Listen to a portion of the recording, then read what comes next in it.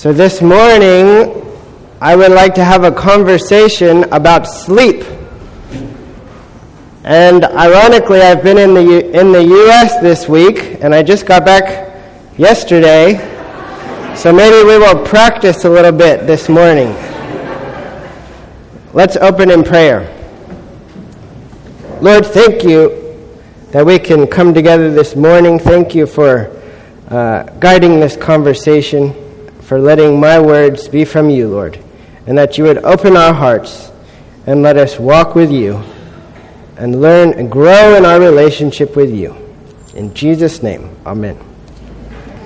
So, we might think that sleep is actually none of God's business, and that while we're awake, we are walking with Him, we are learning from Him, we are in relationship with Him, but when we're asleep, well, that's not really, that's just sleeping. It has nothing to do with God, it has nothing to do with our religion, our relationship with Him. That may be kind of our default thought pattern. But I'd like to challenge that a little bit this morning. A third of our lives we spend sleeping. And so how can we abide with God? How can we continue in relationship with God when we're asleep? And what does that look like? So usually I don't think we talk about sleep a whole lot in church, but the Bible does talk about sleep. And so let's explore that and see what it has to tell us. I heard a sermon not long ago by a man, and he started off being very frank. He said, I don't sleep well. But his sermon was on sleep and on rest.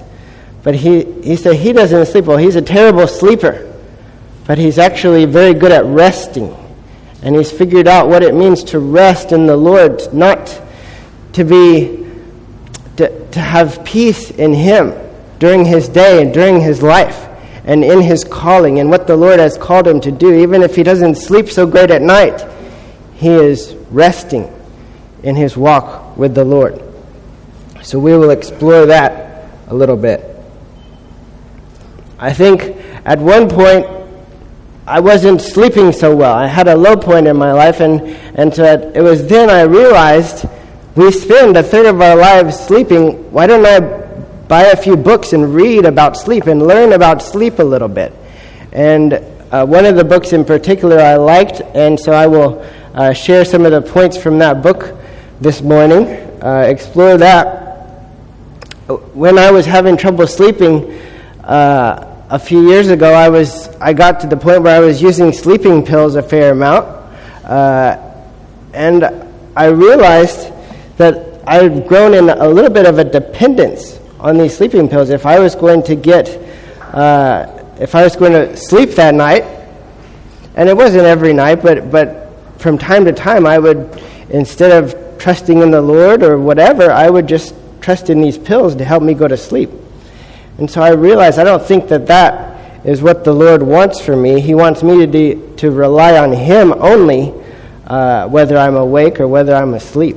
And so I changed that. And one thing in particular was on Sunday nights, I wasn't sleeping very well. And so I thought that, I had a nice relaxing weekend, and now I'm stressed about the week to come. And so that's what gives me this anxiety on Sunday nights and makes it more difficult for me to get to sleep. But then in reading through this book, I figured out that actually sleepless Sundays are a very common occurrence. And it's not because you're stressed about the week to come. It's actually something different. So I will share that with you in a minute. Another thing I'm not really going to talk about a whole lot today, and that's dreams.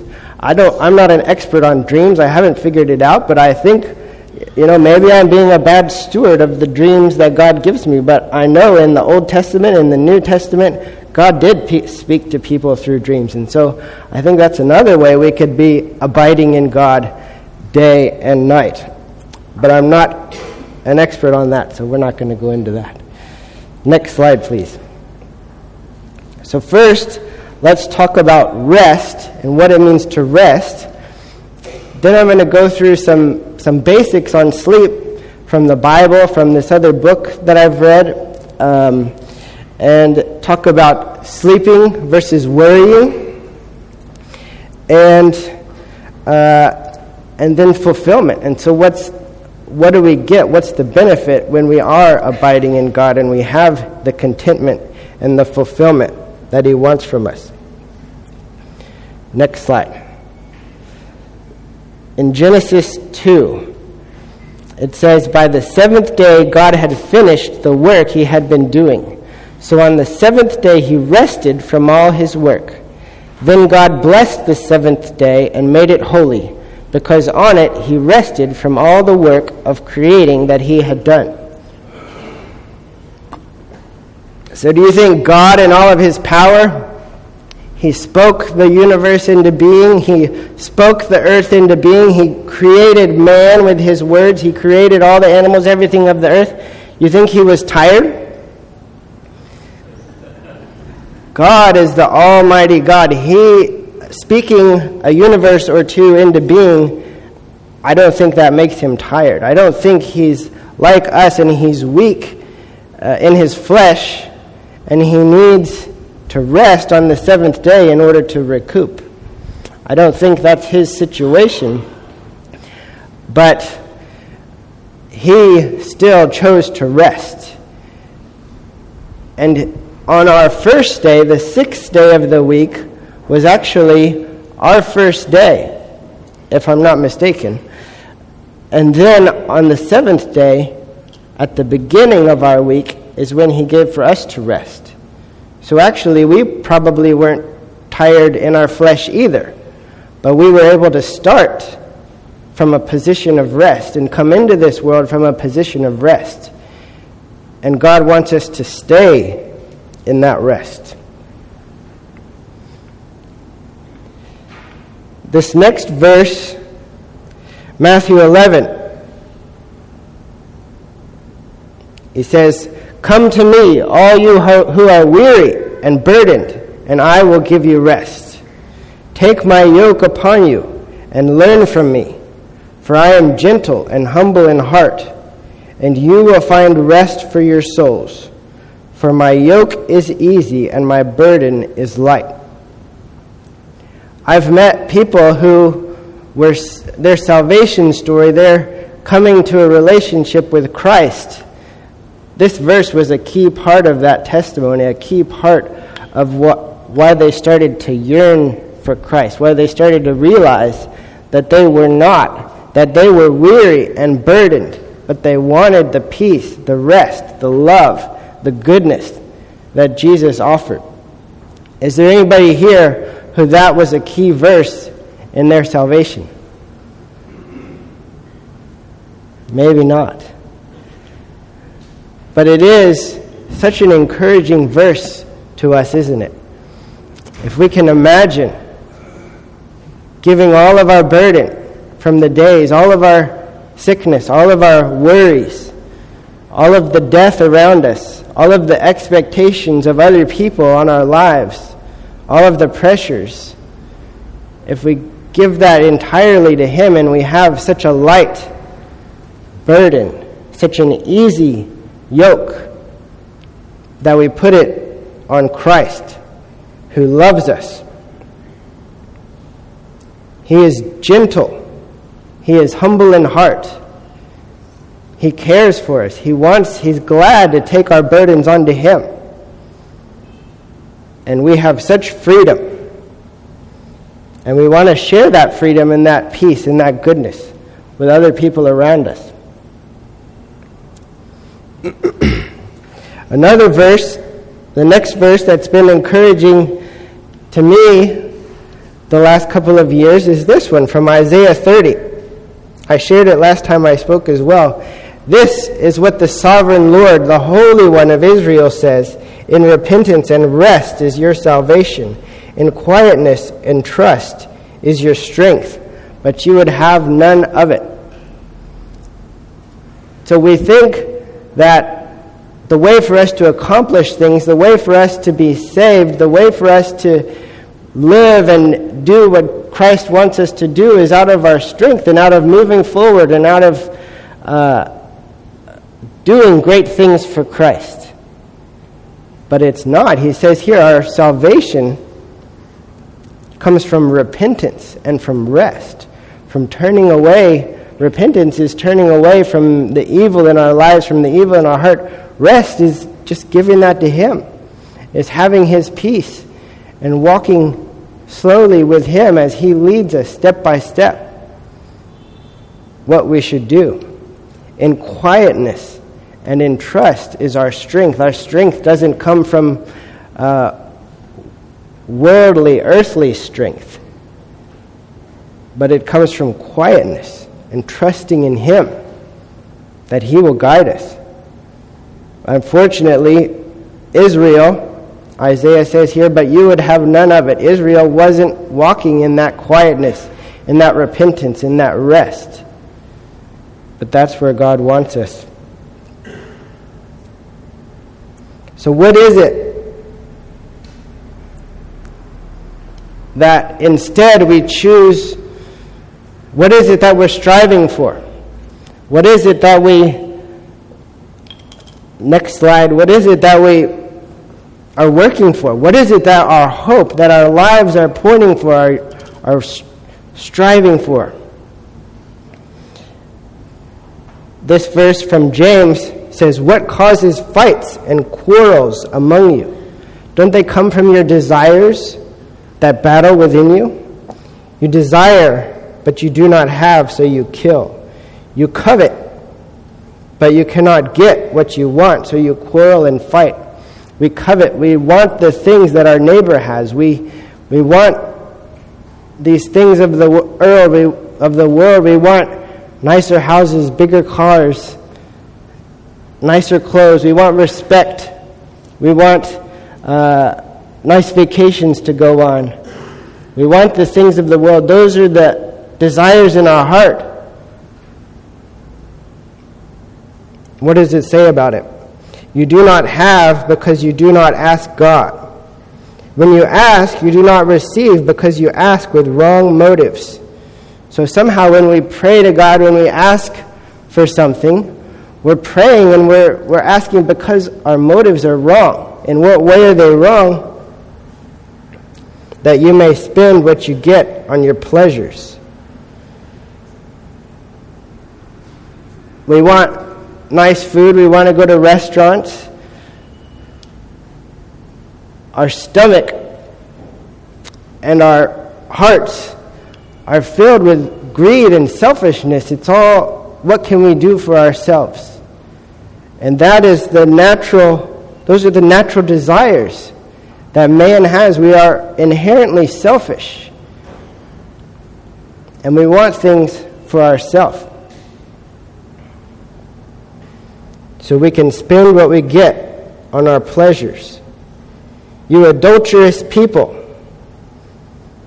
We're adulterous because we are forsaking that one relationship with God that He wants us to have. And we're putting ourselves, our pleasures, our finances, our respect, other people's respect for us, ahead of our relationship with God and with Christ. You adulterous people. Don't you know that friendship with the world means enmity against God? So by desiring all those things, by putting this world and all of our accomplishments, all of our selfishness ahead of God, we are becoming enemies with God. Therefore, anyone who chooses to be a friend of the world becomes an enemy of God. So that is the evil, that is the darkness, that is the selfishness that we start with and that we are born with. But fortunately, there's hope. And we can put our hope, we can put our desires, we can change, we can renew our minds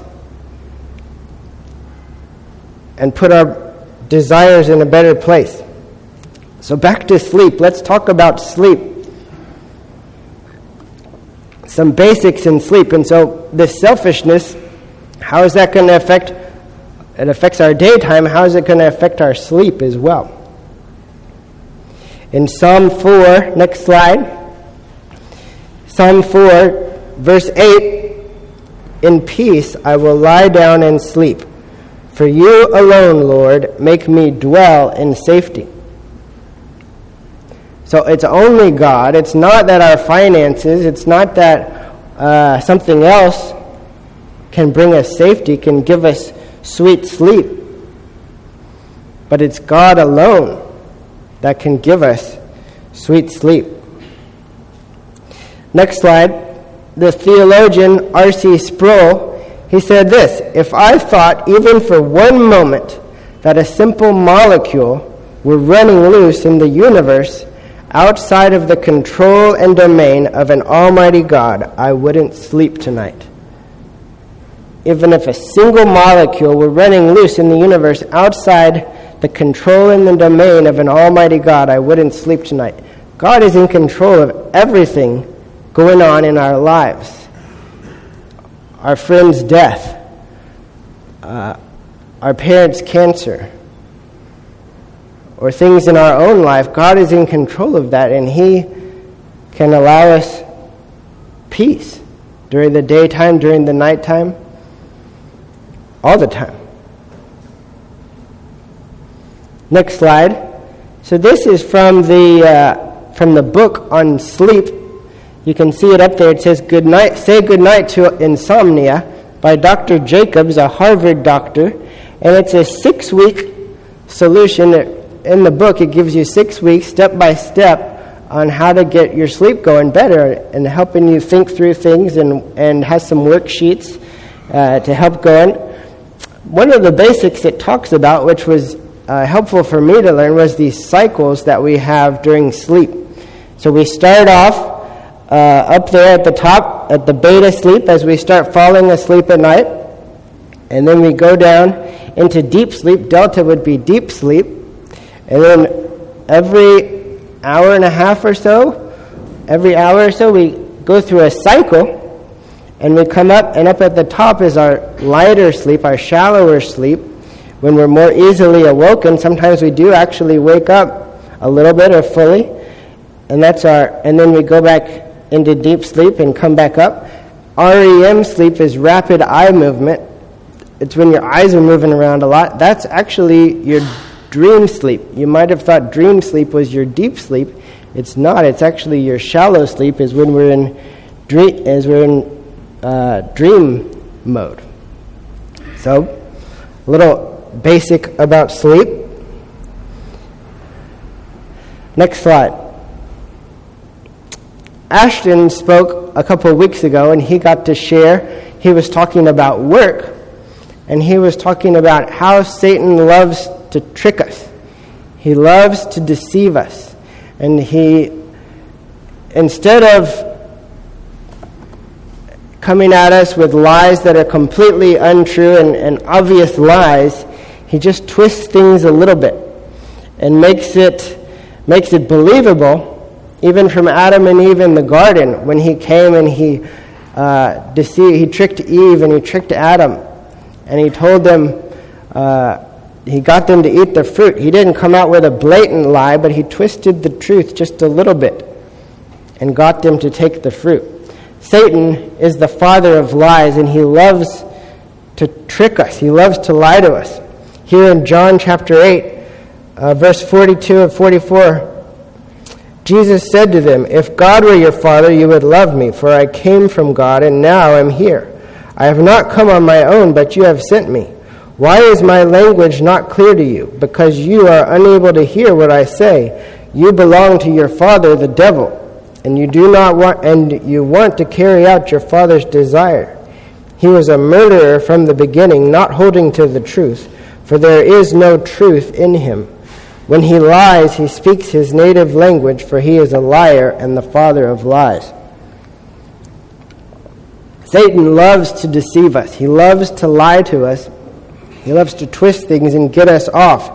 And even with sleep, he gives us lies and untruths about sleep, just like he does in all aspects of our lives. Next slide. So when I was taking sleeping pills, I think I was being dependent on something other than Christ. Proverbs 3 verse 5 says, "Trust in the Lord with all your heart and do not lean on your own understanding." He doesn't want us to trust in ourselves. Our entire heart should be trusting in God. And when I was taking sleeping pills, I think I was trusting in those pills to help me get to sleep. I'm thankful that I don't do that anymore. But I am taking sleeping pills right now because I am just doing jet lag, and so I think it really helps me in my jet lag to take some sleeping pills. But anyways, there's a time and a place. That's right, Sue. Thank you. But, next slide. Another lie that I believed was that I needed 9 hours of sleep. Many people may think, yeah, I really need, whatever it is, maybe I need 8 hours of sleep, or I need 8.5 hours of sleep. I need X number of hours of sleep. The Bible says, Isaiah 40:29, He gives strength to the weary and increases the power of the weak. That our strength, actually, to function through the day, doesn't come from the number of hours we slept the night before. Our strength comes from God. He gives strength to the weary and increases the power of the strength. And so that's very encouraging for me. At night, if I'm having trouble sleeping one night, to think tomorrow, whatever it is that I need to do, God is going to give me the strength and the power that I need to get through the day. So last night, I was starting to wake up. I'm jet lagged as can be. It's nighttime right now for me. And last night I was trying to sleep and it was daytime for me. And I started to wake up in the middle of the night and I was starting to worry, oh no, I've got to preach tomorrow. Am I going to be so tired and I'm going to be falling asleep and everybody's going to fall asleep? Or what? But I was able to quiet my mind, thank you, Jesus, and I was able to say, you know, even if I do wake up, if I'm up from 2 o'clock all day long, the Lord will give me the strength that I need to be able to share His message and His truth today. And so, thank the Lord, I went back to sleep. But God is good. So, you know, this lie that we think we need 8 hours, whatever it is, 7 hours, whatever we think we need in order to feel rested the next day, what this book talks about is that's not actually true. Next slide. We get our core sleep in those first 2 cycles. So if you've gotten 4 hours, if you've gotten 5.5 hours, then you've already been through this deep sleep. The deep sleep is the most refreshing sleep for our bodies, according to this Harvard doctor. And so if we can get through those first 2 cycles of sleep, then we've gotten basically what we need to have basic performance and to be able to perform our normal functions at work or whatever. And he tells some stories. The world record holder went 11 consecutive days without any sleep. And he was not very pleasant to be around, but he was able to function. He was able to carry out his normal duties. He talks about neurosurgeons who, especially during their residency in their studies, they are working, I don't remember, I think they get 4 or 5 hours of sleep a night, but they're still able to perform brain surgery during the day and during their work. It talks about transatlantic sailors who are on a one-man boat sailing across the Atlantic, and how their best strategy is to sleep for 30 minutes at a time, because while you're asleep, then your boat just kind of goes nowhere and goes in the wrong direction. But to take these naps 30 minutes at a time, And other examples like this of how some people are able to function, their main functions. The guy who didn't go with sleep for 11 days, then at the end of it, he got 15 hours and he was good. He didn't have to recoup all the lost sleep, but after 15 hours, he was able to function well. And there are some tools.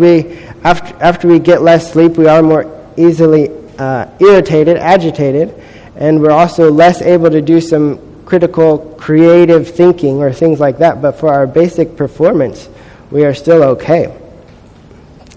So there's these lies that we believe, and there's these untruths that we believe, and even more, and they're not true.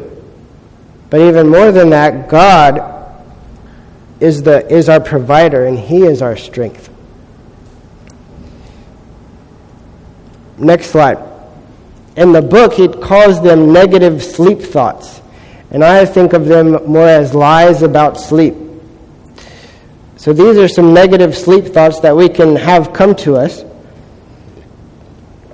There's typically two different types of people who struggle with sleep. Some have trouble going to sleep. I'm more in that category.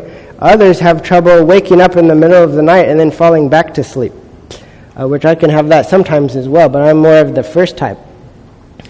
So, a few negative sleep thoughts. I don't think I can fall back to sleep. Or I can't fall asleep without a sleeping pill. Another one is, oh no, this is going to be another night of insomnia. Or my insomnia is getting worse. I need more sleep. Or, oh no, I'm awake. Those are some negative sleep thoughts, some lies about sleep. But if we can reinforce the truths, if we can reinforce some positive sleep thoughts, I always fall asleep. I always fall back to sleep sooner or later. What happens when we have these negative thoughts is then we start getting nervous. And as we get more nervous, we start getting more and more awake. And we're dreading it. And then we try to fall back to sleep, and then we're just getting more and more excited and less asleep. But if we can calm ourselves down and have peace and not be so anxious about it, not be so worried about it, then it actually becomes much easier to fall asleep. Another positive sleep thought is I need less sleep than I thought. My sleep is getting better and better.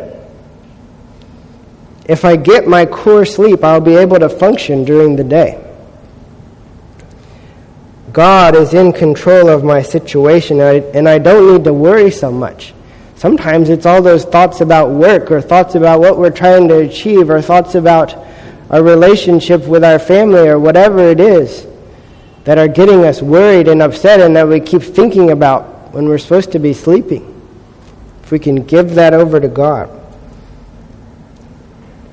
The Harvard doctor, he did say, it was kind of a footnote, I don't think he's very religious himself, I'm guessing, but he did say if you can get some religion, that's a good idea, because it will help you in your sleep. And I wouldn't recommend just some religion, I would recommend some Jesus. God will give me the strength I need tomorrow to function. Next slide. And so here, as we go through some basics about sleep, these are some of the best practices from the book. So it's just some practical advice from the book. One thing that's been, I think, huge for me is a consistent sleep time. And so if we're able to go to bed at 10 o'clock at night or midnight or whatever it is, if you can be consistent about that, and then waking up consistent as well. I used to think it was good to sleep in on the weekends. But actually, when I mentioned the sleepless Sundays, that was caused because I was sleeping in on the weekends. And so our bodies, we have this, it's called a circadian rhythm. And our body temperature goes up and down, and it has to do with the sunlight and things like this. But if we can keep that rhythm consistent, and now I go to bed 10:30 every night, and I wake up 7 o'clock without an alarm, and that consistency has been so helpful. Whereas my sleepless Sundays were being caused because on Saturday morning and then on Sunday morning I was sleeping in, and so on Sunday night I just wasn't sleepy yet. My body wasn't ready to go to bed, and I thought I was all worried about the week, but no, it was actually caused by this rhythm that I wasn't aware of. So just a practical tip. Another one is cooler temperatures. Our bodies sleep better, and part of that rhythm has to do with your body temperature, and the cooler temperature actually helps you go to sleep. To avoid stimulation, if our beds are a place where we play games, or we read books, or we watch TV, or we surf and do Facebook, or whatever it is, then our bed becomes a cue for those types of emotional stimulation. But if we save our bed for sleep and less of these other activities, then that's a much better way to have bed be a cue for sleeping. And that's what it means by bedroom activities. What you're doing in your bed, save your work, save your Facebook or whatever, TV, watching the news, all these other stimulating things, save that for a different place, a different time. And then have a sort of a rhythm, and after 9 o'clock, don't be doing work. Don't be doing other things that will get your mind going. Exercise is a good thing. I'm not good enough at that, but having some good exercise during the day makes you sufficiently tired, makes your body eager to get some rest. Darkness in your room is important. Having a comfortable bed, a comfortable pillow. And another thing is napping. If we are getting too much sleep during the day, or if we're taking a Sunday nap, then that also can cause the Sunday evening restlessness. So being careful with our napping. If you're napping during church, that's not a good idea either. Next slide. So those were kind of some practical tips, but let's dive in a little bit to sleep versus worry and the peace that God gives us. Next slide. When you lie down, you will not be afraid. When you lie down, your sleep will be sweet. Proverbs 3:24. So God does talk about, the Bible does talk about giving us good rest. Next slide. The sleep of a laborer is sweet, whether they eat little or much, but as for the rich, their abundance permits them no sleep. So this also, Ecclesiastes, this is from Solomon, just like the Proverbs. The Proverbs, they're not true in each and every situation, are they? But they're general truths. They have truths that apply in general to our lives and our guide and give us guidelines.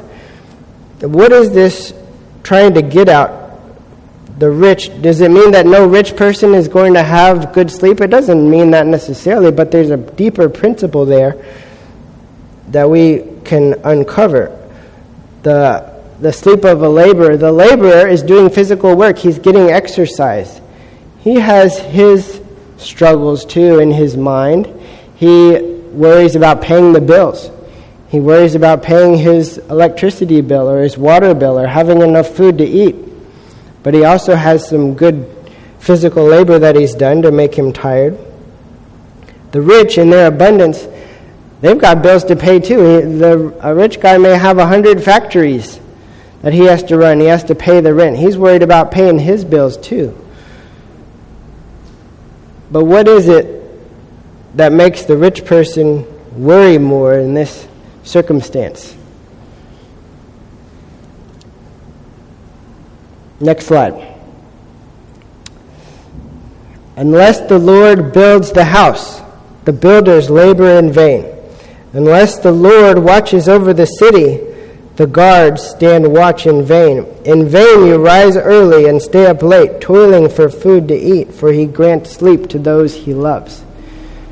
So are we working too hard? Have we got the right life balance? Are we working? Do we think that our success, that what we're able to achieve comes from rising early and staying up too late? For toiling for food to eat? God loves us. He allows us to have boundaries on our life and not to push it to the limits too much. He wants us to have peace. He wants to provide for us, provide our food.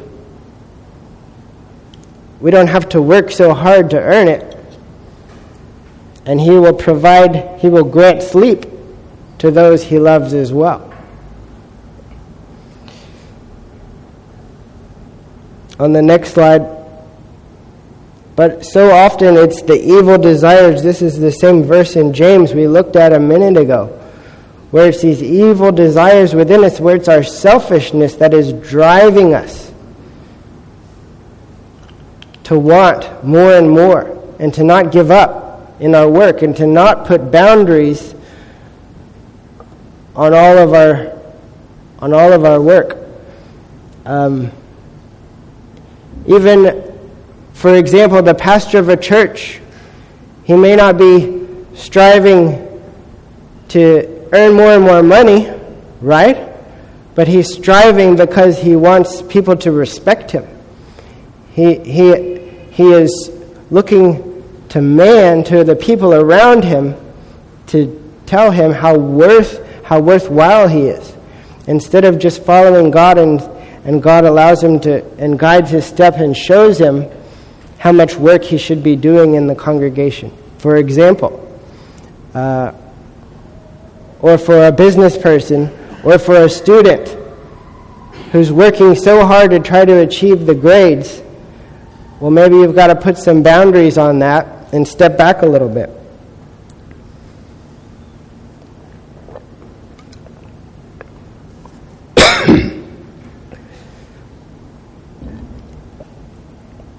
If we're working too hard, if we're striving too hard, we can get stressed out and be so worried about all these different things and have bad habits, be stressed, and that's not going to help us in our sleep. It's not going to help us in our daytime either. But there is a balance there. This verse, the next verse in Proverbs, says, "Do not love sleep, or you will grow poor. Stay awake, and you will have food to spare." So we can't go overboard and just sleep all the time. We have to strike the right balance there. And the Bible talks about that as well. Next slide.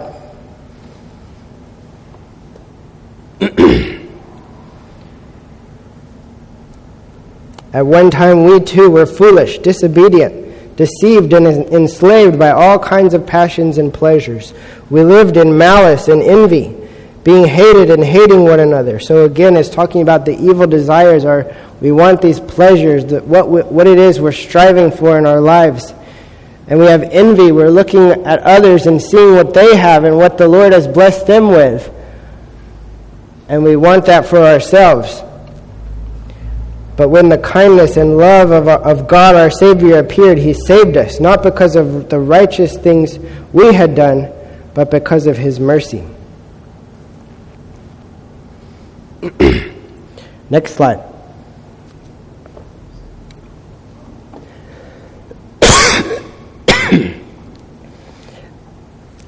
And so He tells us in Luke 12, "Do not worry."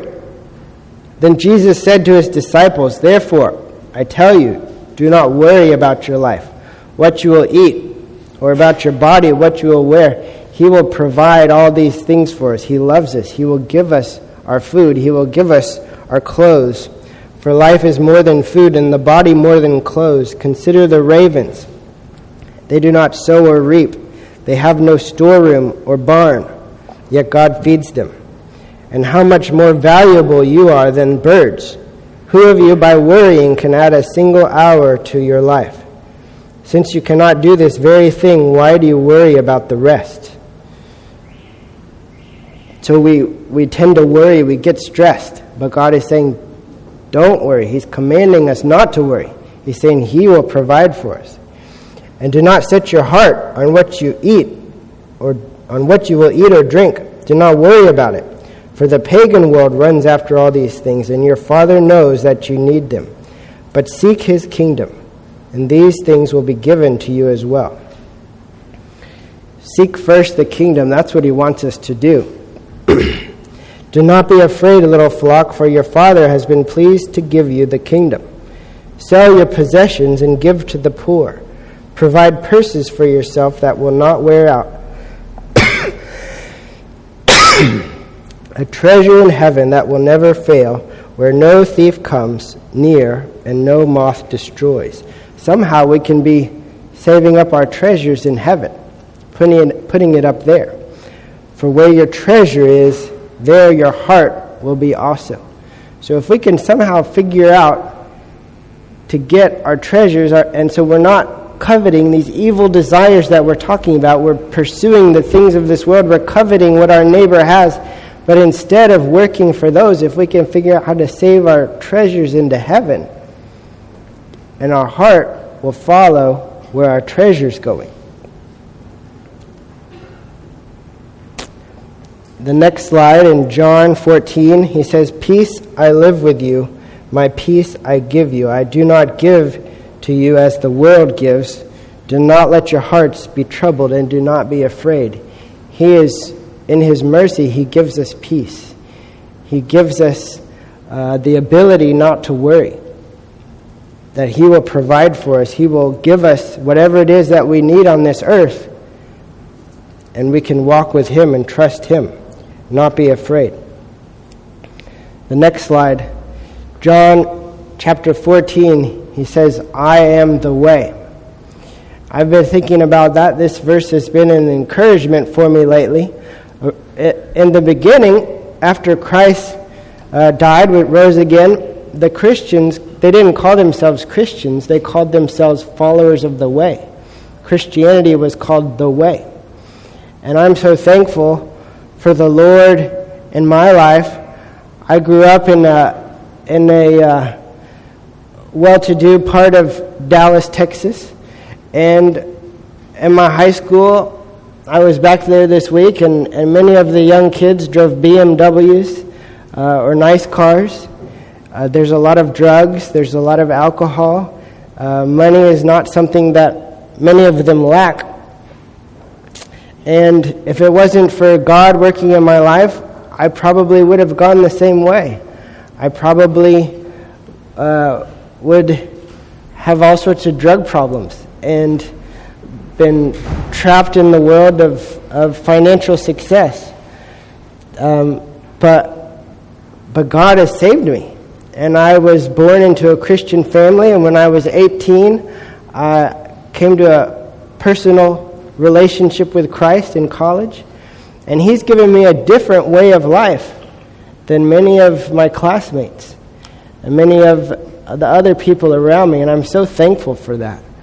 And I hope that anybody here today that doesn't yet know Christ in that way can have a new way as well, and a new walk with him, and figure out what it is that this life means.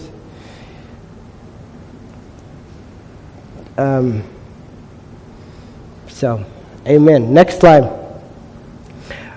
"I am the true vine, and my Father is the gardener. He cuts off every branch in me that bears no fruit, while every branch that does bear fruit, he prunes so that it will be even more fruitful.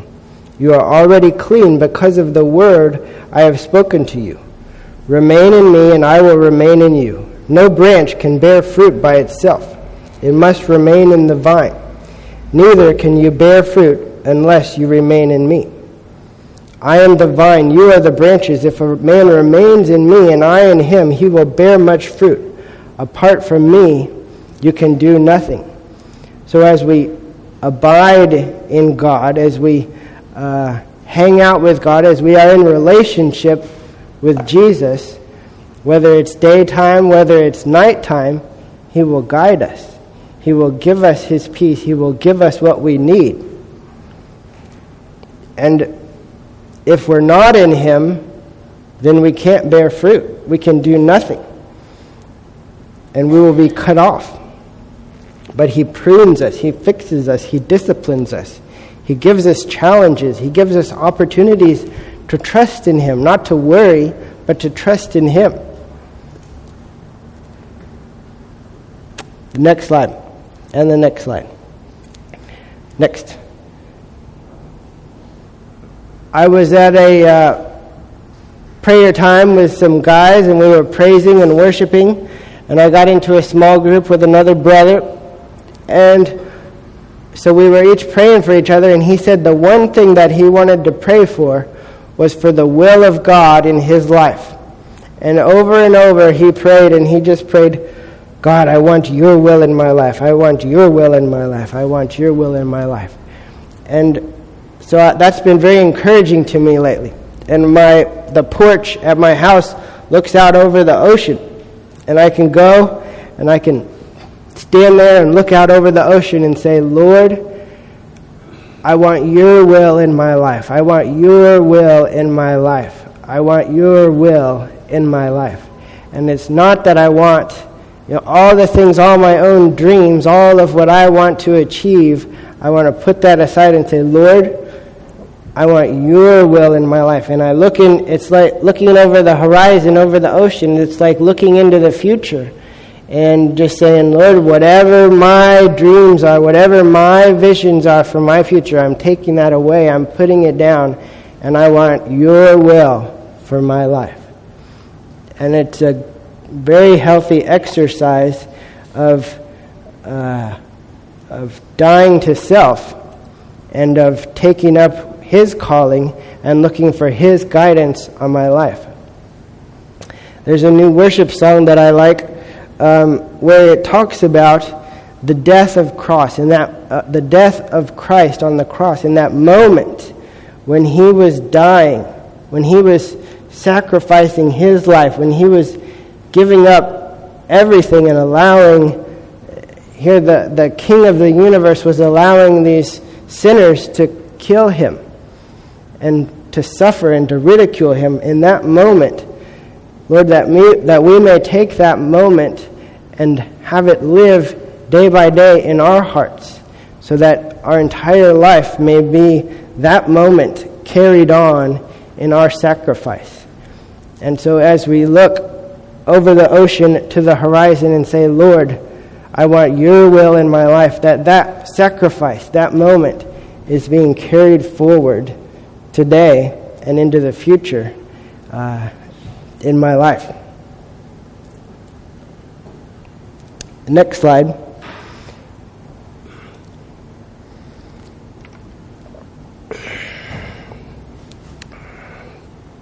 But on the other hand,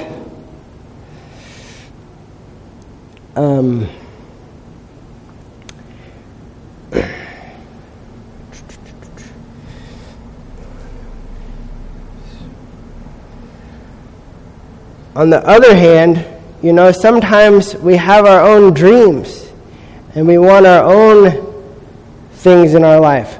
Maybe we're dreaming, this weekend, or when I retire, or whatever it is, I want to go. And this past year I heard he was talking about this place in America called Montana. And I want to go to Montana. Montana is up in the north, close to Canada. And there's not many people that live there. Do we have anybody from Montana this morning? Oh, we do. Oh, good. Oh, good. I hear it's beautiful. Is that right? Oh, good. And not many people there. Not like Xiamen. But, so we may dream in our hearts, if I could only retire, or if I could only have this vacation in Montana, if I could buy a house up by this river, in the forest, on the edge of the mountains. And there I would find peace. And there I would be happy. I just can't wait for that. And if we're putting our hope, if we're putting our desires in that, then what happens is we have this discontent where we are right now. And we're so frustrated by all the people, by all the relationships, by all the stuff going on in our lives today. And that discontent grows. But then what happens when you get there to Montana, is you still have this chaos in your heart because you get to Montana and you sit there on the porch by the river, but you're still not content. There's still this chaos going on in your heart and this frustration of what you're still longing for. But it's only Christ. It's only the peace that He gives. It's only His life in our hearts that can deliver what it is we're looking for. Montana can't do it for us. And I haven't figured it out. It's still something I'm struggling with. I do like, on the weekends, I do like going to the countryside. And I don't know if that's good or not. I haven't figured it out. A couple weekends ago, I was trying to decide, Lord, do you want me to go to this orphanage, this other orphanage that we discovered, and take my family there and we can serve together this Saturday? And I was wrestling with it. But I felt that He was telling me, no, you haven't spent enough time with your kids this week. I think it's better if you guys just go and have fun in the countryside. And so we did. But it is this struggle, and I haven't figured out the answer. How much in America, so much of our lives are spent in entertainment and in looking for pleasures and in wasting time almost. But I think much of the time the Lord wants us to be more purposeful with our time and more purposeful in reaching out to others and loving other people. So I haven't figured it out yet, but that's a balance. That's something that we need to work on. Is how much is some entertainment okay? Is some relaxation okay? I think so. But then also, how can we be purposefully loving and reaching out to others? But Montana should not be the single hope and desire that we are focused on. We need to focus on the Lord. Put our hope in the Lord. Wait on Him, and He will be our provider. Next slide.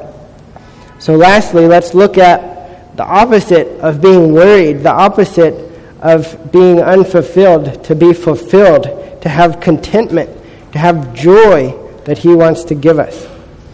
Next slide, Philippians 4. It says, I have learned to be content, whatever the circumstances. I know what it is to be in need, and I know what it is to have plenty. I have learned the secret of being content in any and every situation, whether well-fed or hungry, whether living in plenty or in want. I can do everything through Him who gives me strength. So Paul, the apostle who traveled to so many parts of the world, was in prisons. He says, I know what it is to be in want and what it is to have plenty, but he has found the secret of being content. And in Christ, he can go through any of those situations and still be content and still have plenty in the Lord. And so that is where we want to be. We want to be, whether we're in Montana, whether we're in Shaman, whether we're in New York City or in Africa, Lord, that we could be content in His provision for us. Back to Matthew 11, the next slide.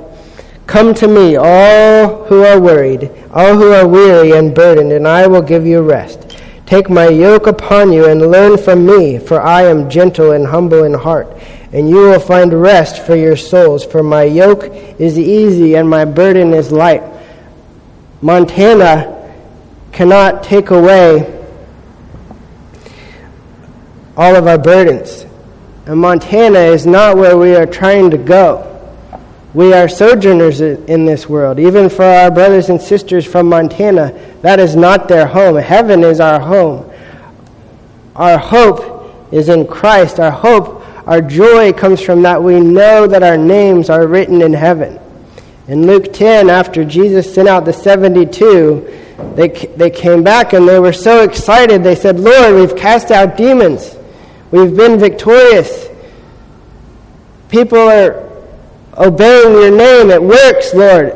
And Jesus says, don't rejoice in these things. He says, rejoice that your name is written in heaven. So it's not our earthly successes, it's not even our spiritual earthly successes that bring us fulfillment. Our hope comes from our name being written in heaven, from the relationship with Him that we can enjoy in the future and today. As we worship, as we come together and encourage one another, as we sing worship songs, as we communion, as we enjoy God's presence, worshiping Him. That's as good as it gets. So in closing, the last slide, this is, I did a similar sermon in 2009. So my boy, he's now 10. He was probably 3. And at night, we would pray before he went to bed. He didn't really understand the word pray, but he knew what it meant to talk to Jesus. And so as we talk to Jesus, these are some helpful things to pray about as we're going to sleep at night. And they remind us to trust in Him. So we say, thank you, Jesus, for giving us time to rest. Help us rely on you for strength tomorrow. So these are just some ideas as you pray at night. Maybe remember one or two of these and say it in your prayer. Help us put tomorrow in your hands and not worry. Help us be well rested if that's your will, to strengthen us as we serve you tomorrow. Help us to stay tuned into you during sleep and be open to relationship and communication with you, whether we are awake or asleep. Let's close in prayer.